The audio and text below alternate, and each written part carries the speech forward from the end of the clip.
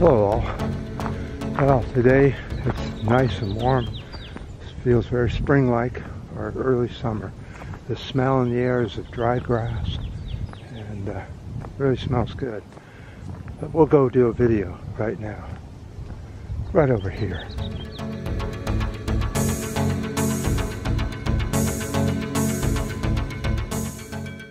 So I know a lot of this is in the news, but I thought I'd bring it up anyway. Heat wave scorches India's wheat crop.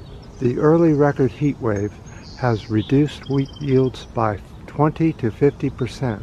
India's exports only a small fraction of its normal harvest. Climate change has made India's heat waves hotter since 1901, and they're also earlier. They get their heat wave and then they get their monsoon, which cools it down. But this year it came up with record heat. India's vulnerability to extreme heat increased by 15% from 1990 to 2019. India is expected to get 25% less wheat this year. Okay, let's look at the world's wheat yields. Europe, about 139 million metric tons. China, 136,946 metric tons. India, 109,509 million metric tons. Russia, 159 million metric tons. The U.S., 44,790 million metric tons. Now these numbers are all over the board when you look them up, so just take it with a grain of salt that it's around there, and that the yields vary from year to year. And so depending on what year you look at, it depends on what the numbers are. And another thing is that India has a terrible habit of piling up garbage right in their cities and right next to schools. And unfortunately, this heat wave has caused many of these garbage piles to catch fire. And the pollution from the air and all is just awful. But it's not the only bad news around the planet because of climate change.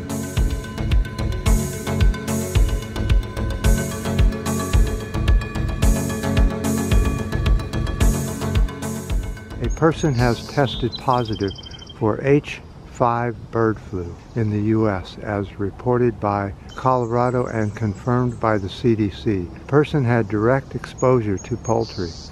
I've told you guys a lot of times we should really not be eating any kind of poultry at all. Just stay away from it. Don't touch it. Don't be around it. The patient reported fatigue for a few days and has since recovered. Poultry gets H5N1 flu, which is then passed on to humans apparently, or just starting to pass on to humans.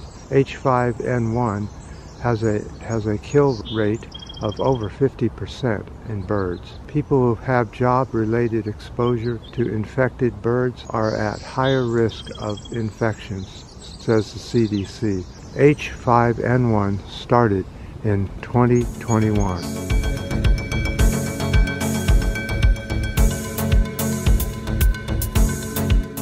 It's a new type of disease that we can look forward to. As soon as COVID kind of fades away a little bit, this new bird flu starts to come up. And that's what's going to happen more and more as we get warmer and warmer planet. There'll be more and more variants of different types of sickness that humans will have to watch out for.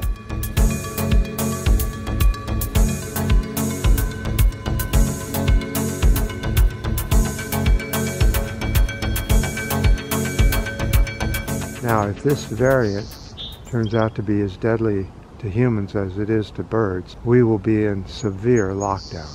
But as of now, the CDC is saying we're pretty good. We're okay right now. But keep your exposure to any kind of birds to an absolute minimum or not at all.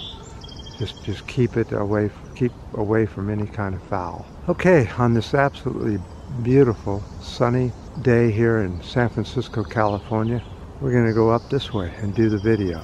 But I appreciate all your guys' comments on the last video and this video. I appreciate all your thumbs up, your thumbs down, and the new subscribers.